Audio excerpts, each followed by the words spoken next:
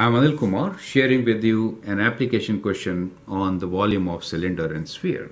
The question is, three tennis balls are packed in a can. What fraction of can do they occupy? So consider like this, that we have kind of a can like this, right? So in this, we have three tennis balls. So let me just make some tennis balls inside. So let's say this is one, okay, and this is another one, and then this is the third one. Okay, so these three tennis balls are inside a cylindrical can, right? That's how sometimes you get them in the market. The question here is, three tennis balls are packed in a can as shown. What fraction of can do they occupy? So as we see here, the volume which is being occupied can be determined using the formula. So we have cylinder, which is the can. So when I say can, that is a cylinder. And for the cylinder, the formula for volume is pi r square h. And these balls which we are talking about are basically spheres, right? And the volume for a sphere is, let's write cylinder here and S here. Volume for sphere is 4 by 3 pi r cube.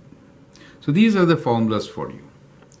Now I think you can pause the video, apply these formulas and find what fraction of the can do they occupy. That means we want to find fraction of can they occupy, means three balls, right? So 3 times volume of each ball, right? So which is a sphere, I wrote S here, divided by the volume of cylinder. That is what we are interested in finding, correct? Now let's try to figure it out. Let us say that the radius of the cylinder is r. So the maximum size ball will have a radius of r also. Is it okay? So they have the same radius. Now for the cylinder we have height h. How can I relate height with radius? That is an important thing to consider.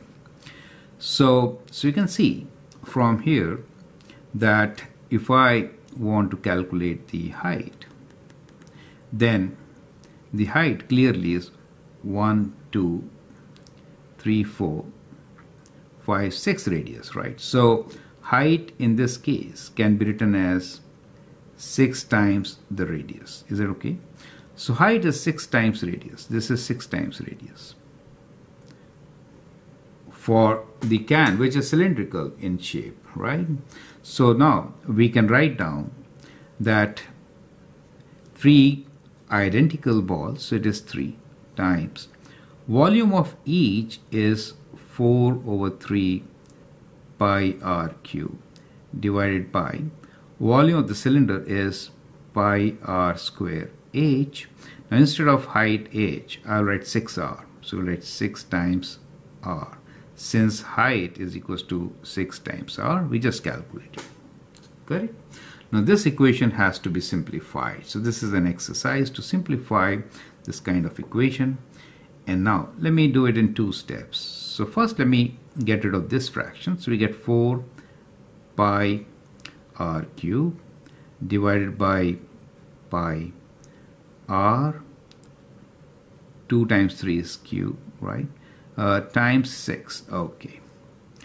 Now r cube and r cube will cancel, pi and pi will cancel, and you can simplify 4 and 6 to write as 2 over 3, right? So the answer is 2/3, right? So 2/3 is occupied by the balls. So the answer is 2/3. 2 over 3 is the fraction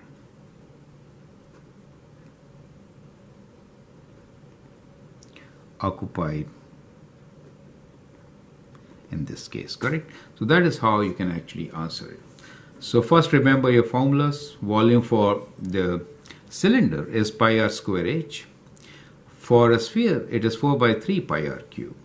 And second step is write height in terms of radius. Then you are working with one variable and it becomes easier to simplify. So that's the kind of trick.